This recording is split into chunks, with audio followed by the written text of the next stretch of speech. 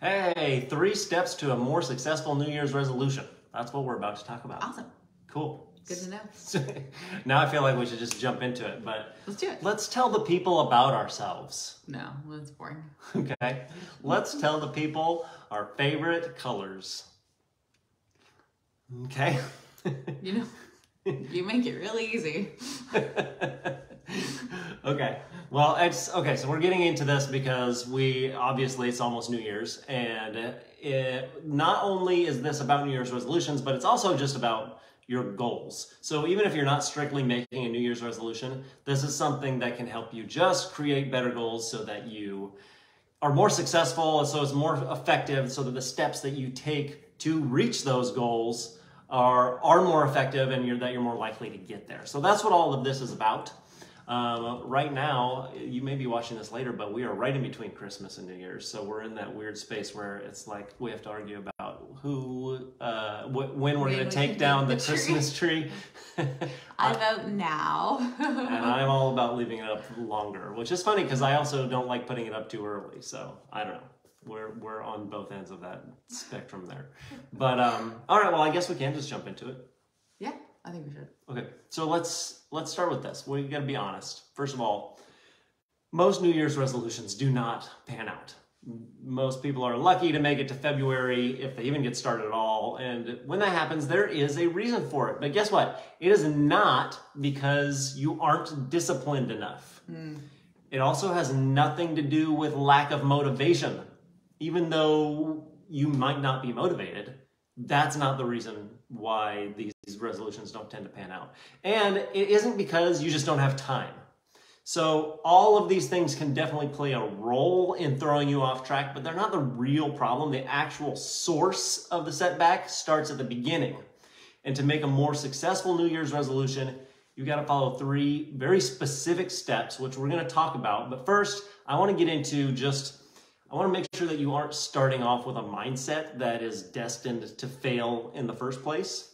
So every year, this time of year, late December, early January, we end up getting a bunch of phone calls and messages from people, new people who don't know us. They're just looking for something.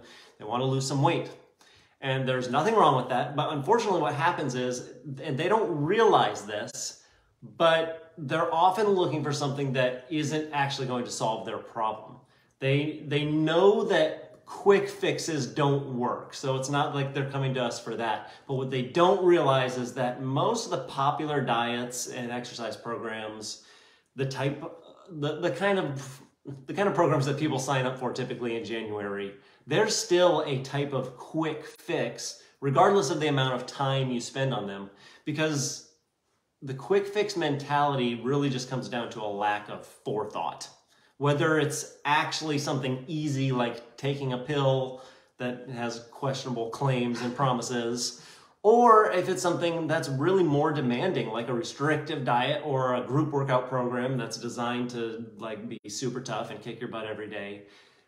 Or even a gym that you walk away feeling sore every day and that's their goal. Yeah, whether it's the simple pill or the tough thing that you're going to do, neither one is realistic for long-term success. And so if you haven't thought about these things, you're going to end up doing a quick fix, even if it's something that you spend a little bit more time on. So I'm sure that the people who are out there who follow us, I know you're not looking for a pill to help you lose 30 pounds in 3 days or something like that. But I mean, I would do it if it was real. If it existed, sure, why not? I mean, if it were real and it actually worked and it was healthy. Somewhat safe. Yeah. But it doesn't exist. You know that. You know that it doesn't. But the thing is, most quick fixes, or at least not all of them, are that obvious. So, and to identify a plan that looks legitimate on the outside, it still really only takes just a little bit of consideration. So for example, if you have trouble working out regularly because you're busy with your kids, or maybe you've got past injuries that tend to crop up whenever you start exercising again, it really doesn't take a whole lot of thought to go, hey, maybe a daily intense workout program isn't a great fit for me. Maybe it's something I can't keep up with. Yeah. Or with a diet, it only kind of takes a minute of honest thinking to go, you know what, it sounds like this plan, this diet is going to have me cooking 2 separate dinners every single night just so that I can stay on the diet and feed my family.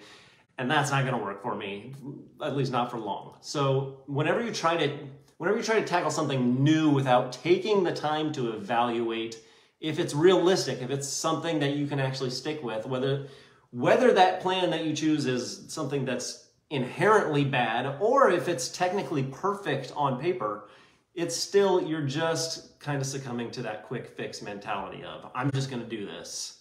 And it's not going to work.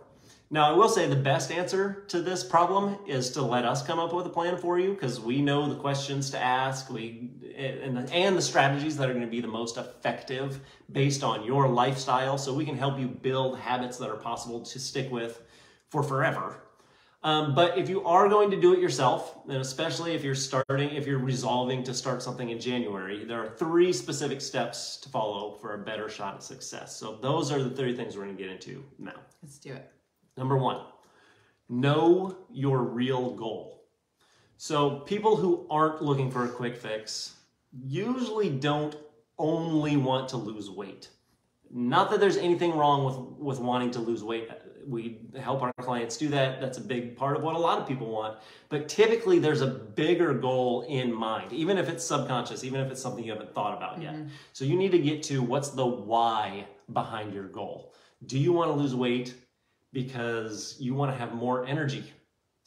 And do you want more energy so that you can be more present for your family?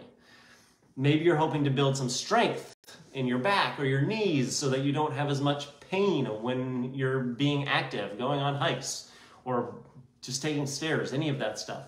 When you think you know your goal, whatever you think it is, you need to keep asking yourself why it's your goal, pretty much until you can't answer it anymore. So to yourself, be like, a little kid who I know every child on earth has gone through the phase of why, and do that to yourself when you're asking a goal. You want to lose weight? Great. Wait, you want to lose weight? That's great. Why do you want to do it? Well, I want to have more energy. Okay, but why? Because I want to spend more time with my family. Whatever it is. Yeah. I think last year we did a video where we said, ask yourself why at least 3 times. Yeah. Dig into all the whys. And then when we take on a new client, that's a huge part of the first call we have. We ask 3 or 4 different ways of why this is important to you, to really help you understand what it is you want so that we can help you get there without it just being weight loss focused. And once you've asked yourself those whys, and you get to that real goal, that's when you're going to actually be able to come up with a better plan for success, so that you don't just do something like starve yourself because you want to lose weight. And that's, something like starving yourself is not healthy or realistic. So you don't want to end up doing something that's not going to help you, not going to be healthy for you, and not going to work long term. So that's number 1, is you got to figure out what your real goal is. Number 2, you need to break it down. So once you know your real goal, you got to break down the steps that it'll take to reach it. If you want more energy, if you've figured out, okay, I want more energy for my kids. So energy, that's the thing. Okay, so you may need to focus on getting an extra hour of sleep. I know we talk about diet and exercise a lot, but it could be that sleep is the thing that's holding you back for something like energy. Yeah. Or you might need to improve the quality of the foods that you eat. Maybe it is diet related. Maybe you just need more nutrients from your food that are going to help you stay more energized. And by the way, just as a side note, if you had skipped step 1 and you had just set your goal to, I want to lose weight, and you didn't take any extra time to think about it, you may just try to eat less, which would actually end up having a negative effect on your sleep. It would have a negative effect on your nutrition, and ultimately your energy would just get worse. So that's why it's super important to know what your real goal is, because you could end up doing something that not only doesn't work, but actually backfires completely. So, but don't stop there. So, okay, let's say you wanted to work on energy, and so you're thinking, okay, I'm going to work on getting an extra hour of sleep. So now you got to continue to break it down. Don't just stop with the here's my plan.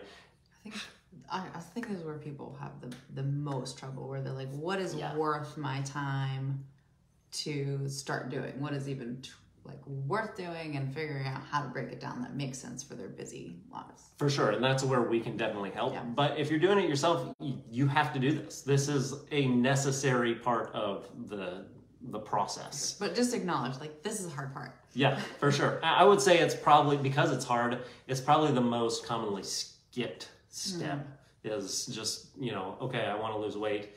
You might break that down further, obviously, and go, okay, well, I'm going to start exercising, or I'm going to, you know, start eating better or whatever. But most people don't break it down enough to get to really effective, realistic stepped goals, that smaller goals that are going to help you get there to that bigger goal. So if for example, if you want to get an extra hour of sleep, how are you going to do that? Are you going to create a bedtime routine? What is that going to look like? How are you going to remember to do it? Are you going to set an alarm? Are you going to, you know, do you need to tell your family about it? Do they need to be part of the process so that they understand, hey, I'm going to, at this time each day, you need to break it down into that. Or let's say, rather than sleep, you are going to work on, okay, I need to get more nutrients into my body because I know that I'm not feeding myself well. I'm sure that's holding me back as far as my energy.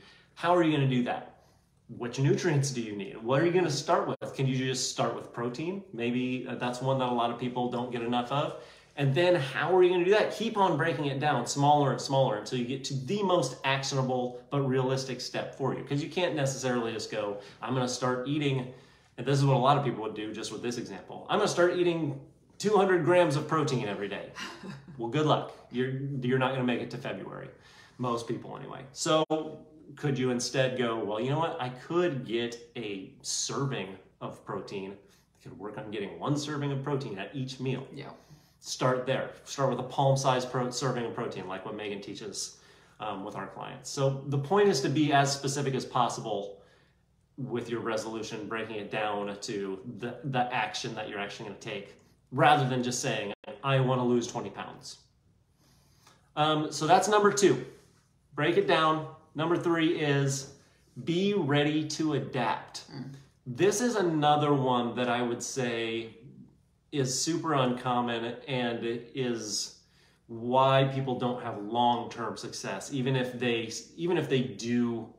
you are successful in the beginning and you see some results, this one is going to be what stops you eventually.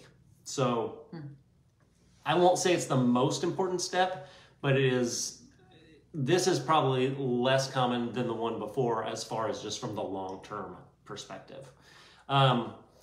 You're going to mess up occasionally. You're not going to be perfect with whatever plan or whatever action you take. You will probably lose progress at some point with whatever goal you're working toward. You're not just going to constantly be making ground. Or your kids are going to get sick, or something terrible is going to happen in your life where you need to adjust. Yep. And things won't go according to plan for whatever that reason is. You need to expect it. And you also need to be prepared for it. Yeah. So rather than doing what most people do, which is to just give up once you hit that roadblock, you need to adapt, learn from your mistakes, plan the adjustments that you'll make so that it's less likely to happen again. So when you mess up, go, okay, what happened? Where did I go wrong? What can I do in this same situation next time? And then just keep going.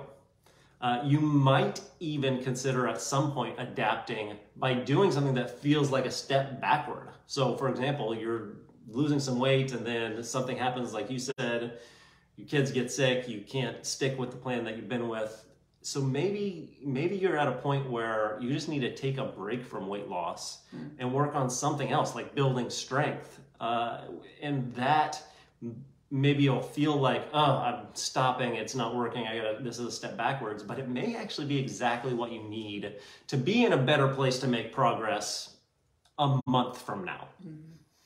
So that's it. So just to summarize the 3 steps: know your goal, ask the whys, and then break it down, smaller and smaller actions, and then be ready to adapt and change what you're going to do, because there's going to come a point where you have to. It's impossible to not, unless it's some very, very small goal, you're going to have to adapt eventually. The last thing that I want to ask is just whether you should even make a resolution in the first place. So I am a big fan of making goals of some sort. I couldn't tell you the last time that I personally have made a New Year's resolution. I'm not against doing them.